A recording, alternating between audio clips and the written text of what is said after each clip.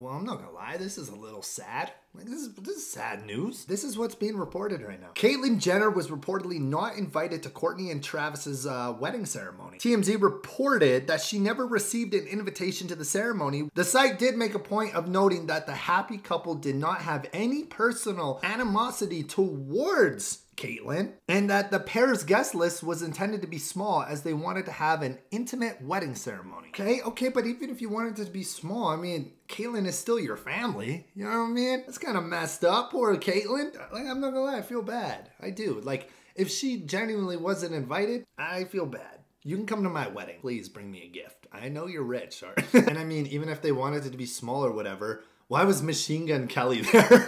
Yo, Machine Gun Kelly, you can come. Caitlyn, you can. Anyways, tell me what you guys think in the comments if you guys want to stay up to date with things on the internet. Subscribe to your boy. Have yourselves a beautiful rest of your day, and deuces.